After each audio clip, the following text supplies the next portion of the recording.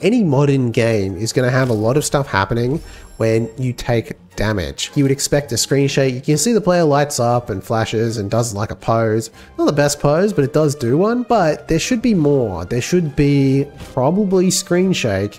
And there should also probably be something with the sound, vignette, potentially, maybe even a zoom. There needs to be something that really emphasizes the fact that you took damage. But we don't have that. We'll add a script to the camera. Let's use noise. Maybe this can just be fast noise light, and then you just get a point from that. We create a function to get a vector 2 from the noise. We can use this to set the offset for our camera. In the process function, we shake the camera if there's shake time. But how do we set the shake time? We create a function that can set all 3 variables. And we also create a signal to accept those parameters from various events. So now when we take damage, we can emit that signal and our screen shakes. So let's just go take damage. Hey, oh, wow. Dude, what the hell? That looks so good.